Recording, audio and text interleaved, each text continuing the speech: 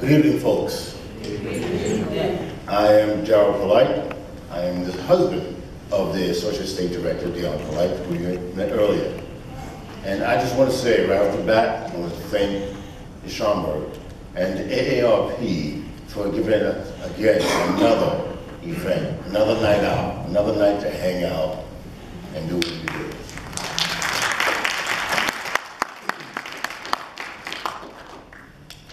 I'm going to moderate this portion of your evening, and what you have here in front of you are two of sports world's iconic, I can call them iconic figures. Let me give you their props right now. Far left, William Rhoden, graduate of Morgan State University. He started his writing career at Afro-American Times. In '74, he became the associate editor of Ebony magazine. He then became, in 1983, the sports writer for the New York Times. Among many, many accomplishments in his career, he has won the prestigious Peabody Award for writing the HBO special, The Journey of an African-American Athlete. He is also the author of the controversial book, I'm sure you've all heard of it, $40 Million Slave, The Rise, Fall, and Redemption of the Black Athlete.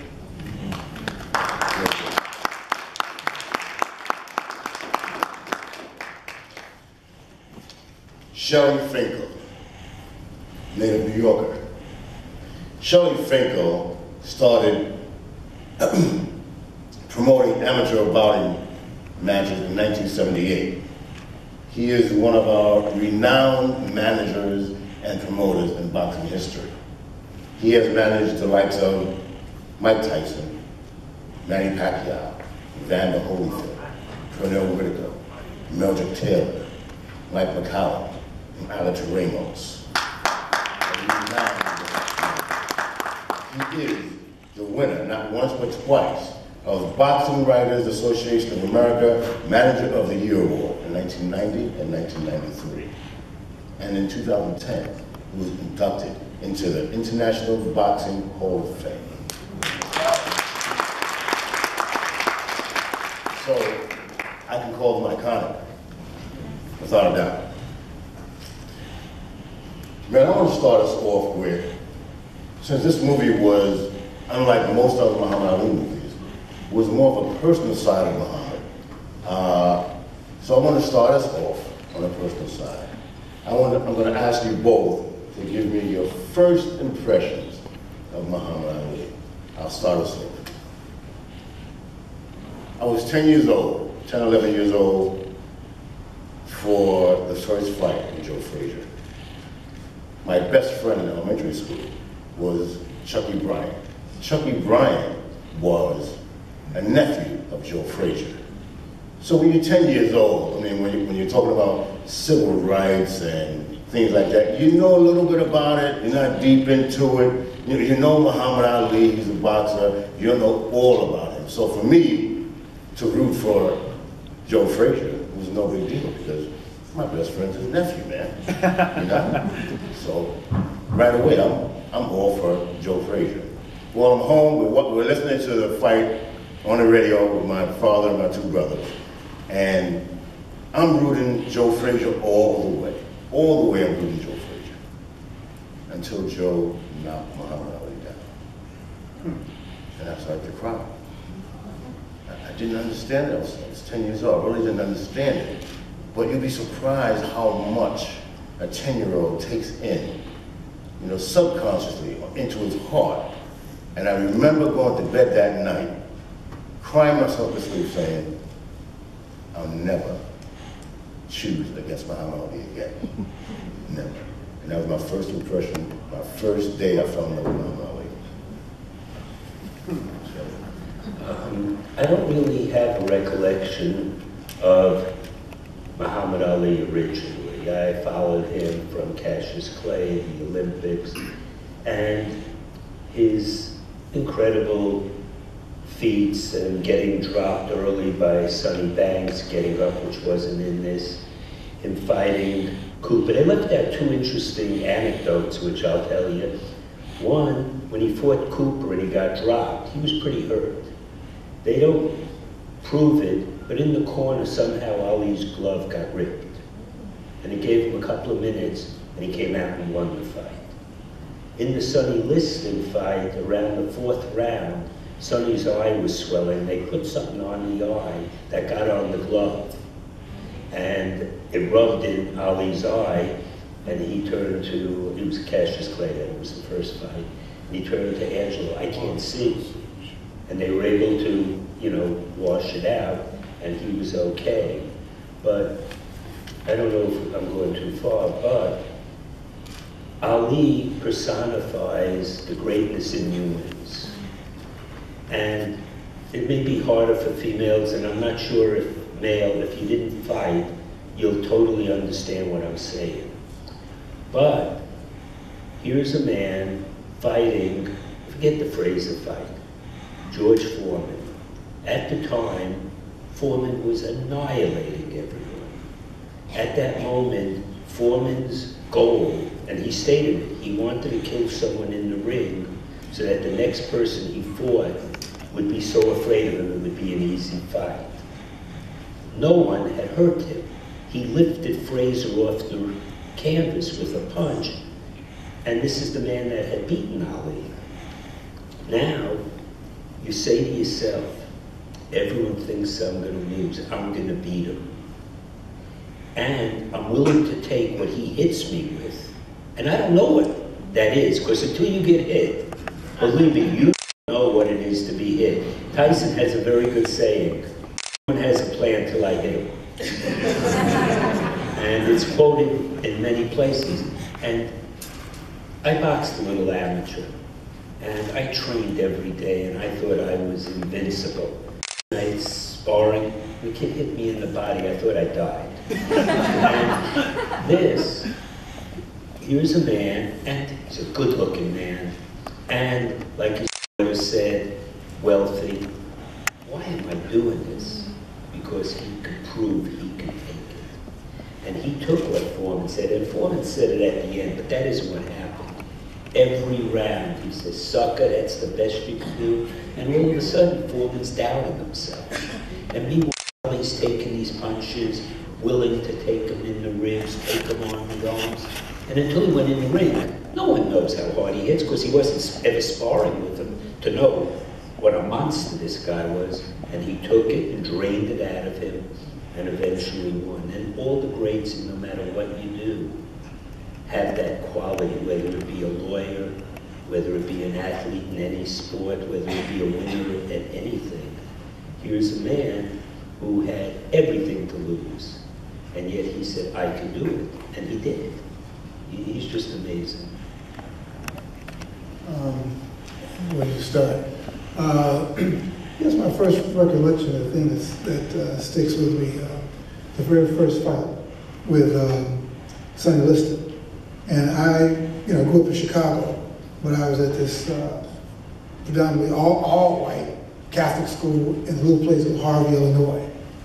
And you got to remember how divisive this was, because a lot of the old generation black folks, the lineage was Joe Louis and Sonny Liston, And here comes Ali. There's a social thing too, because Ali, number one, well, he was Cassius Clay then. But there was ruminations, that he was talking about the black Muslims, and there was, Malcolm X. So a lot of older black people, my father included, were kind of like, there are a lot of white folks who were freaked out, but there are a lot of black folks who were freaked out too, because, because they were like, oh, I don't know about this guy. He's talking about white people, blue-eyed devils, and all that, and rocking the boat. I don't know, So like, is it going to be the gangster Liston or Ali? Well, maybe the gangster Liston, to this guy, So my father and I were just, had this lead up to the fight. This is debate.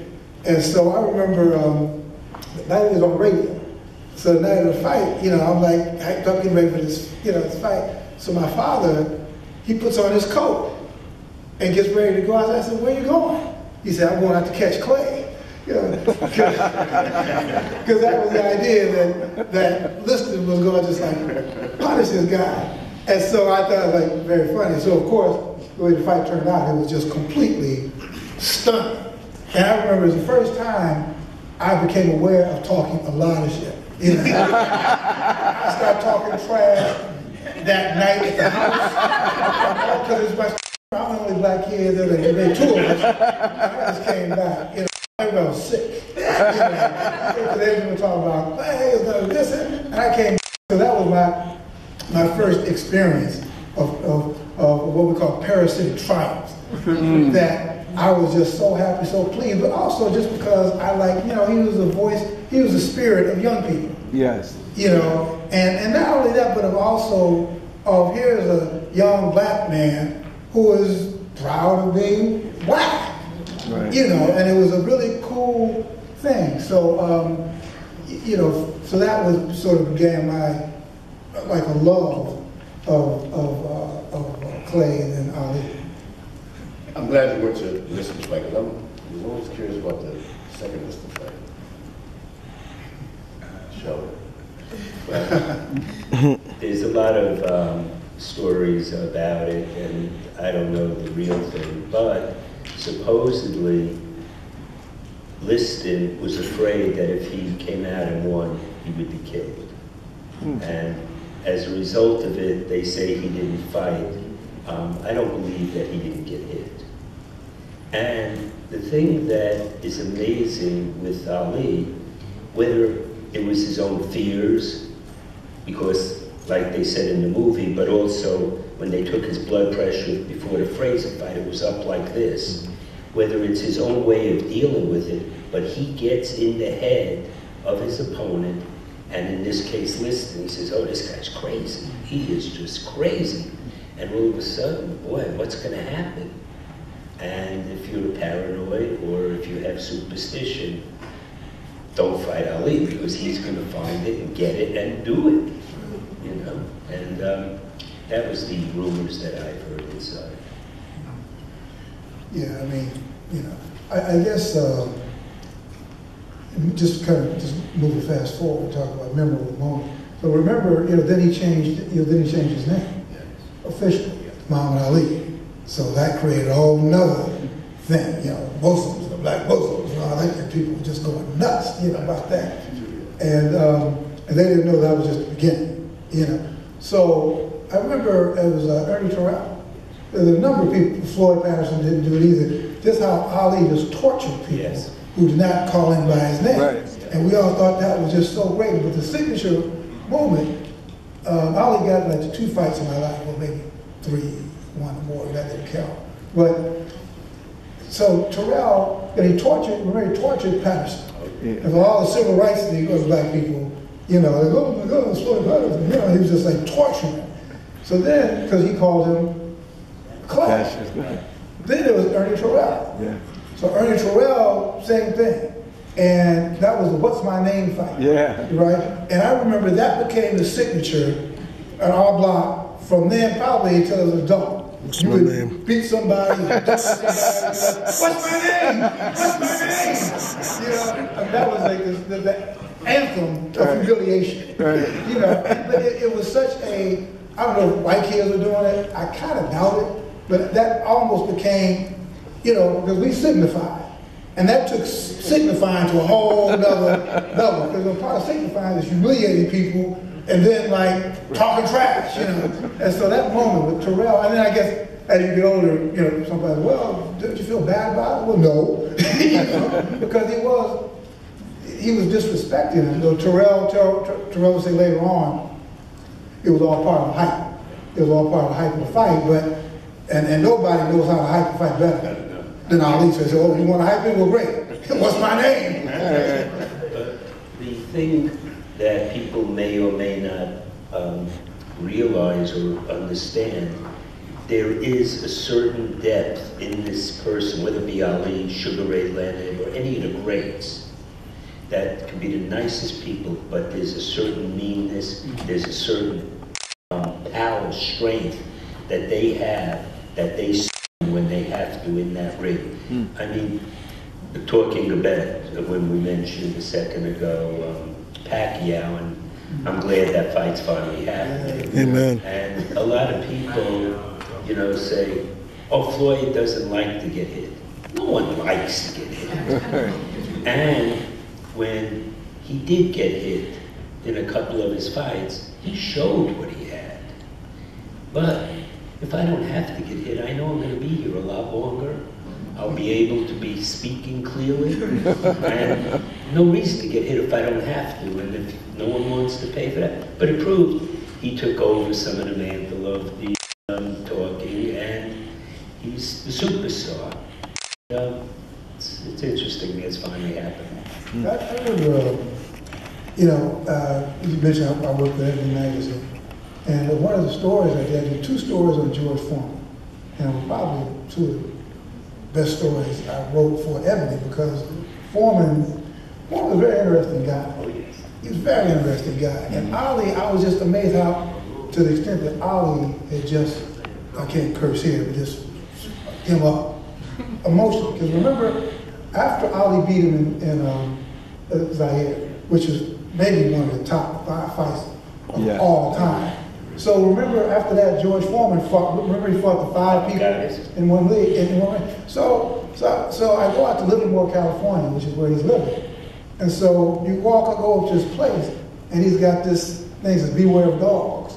Well, of course, he goes up there. He's got a lion and a tiger. Beware of dogs. He's got a lion and a tiger up there. And no heavyweight history of boxing comes out. You know, Sonny Liston came out, and the idea was knocking you out really quick. So this guy comes out thinking 12 rounds. He comes out thinking 12 rounds. And he was kind of talking to me, but he was really talking to himself. Because Ali had just so completely dazzled him. He was talking about so many different aspects. It was this psychoanalysis. And he said, Justin, so why did you fight the 5 guys? Because, you know, he said, I thought something was wrong with me. Because he was so sure. If you know anybody from Texas, they think like that anyway. You know, everybody from Texas thinks, you know, but he was just convinced. He was so convinced that he was more virile, more this. And so for Ali to just humiliate him like that, he was going to fight 5 guys. He said, I thought something was physically wrong with me. I thought I was physically sick. And I think that what happened, because remember after that, James from Philly. Not Ellis. He fought the other fellow. He lost, and then he went into retirement. Young. Jimmy Young. Jimmy Young. That pushed him over the edge. But I think something also happened with Ali, because remember, Foreman before that played it straight. He played it straight, and you know, Ali was busy. After that fight, he realized Ali had it all figured out. He realized Ali he knew the game, that he had it all figured out. That's when he started becoming Big George and Playing to the crowd. George, the grill, and he realized Ali's damn. I've been taking this shit serious. Ali has right all the time. You know? It's interesting because you're 100% right. When I had Holyfield, we were in a lawsuit with Foreman. And Foreman and I are pretty close because in an auction one day, I saw 2 things and I bid on them, and one of them gave them to George. One was his draft license, and one was a picture of him when he was 17 or so, sparring with Sonny Liston. And when I gave them to him, he cried and he said, someone stole these from my house, and I never thought I'd see him again. And I gave it to him. Him and I were pretty close. So now we're in a lawsuit, and this is during the grill days with Holyfield. And I said, George, you got your reputation and everything. Why would you want to be in a lawsuit with Holyfield? And pardon my language. He says, I'm the same blah, blah, blah that I was then. I just know how to play it better. And just what you said. Yeah, it's just so, it was so remarkable. But he was a very insightful person. And then the next story I did with him later, this practice where he had found religion. Remember, he went through his whole born-again Christian thing, which was sort of very interesting. It's just a very interesting guy, but there is some ethical, there's some kind of honor to this. I'm happy to see it coming back. Well, I don't think in 50 years from now you'll see a history of MMA like you do history with boxing and what it stood for. The other thing, if you think in your own life, if you started out young with a goal, whether you said, I'm in 10th grade, 8th grade, I want to be a lawyer, I want to be a doctor, I want to be whatever. Most people don't, I didn't. I found my calling later. But if you knew at that age, this is what I want, and my first goal is to win the Chicago Golden Gloves. My next goal is to win the Olympics. And my goal in life is to be the heavyweight champion of the world. And now you just won it. And then you say, okay, here it is. I'm not going against my beliefs. It's a strength that you can't imagine. And at that time, being young, I didn't understand what he was giving up. I do now. And it's unfathomable. You dream, you just say, okay, I don't believe it's right to go over there. I'm giving that dream up now. And here it is.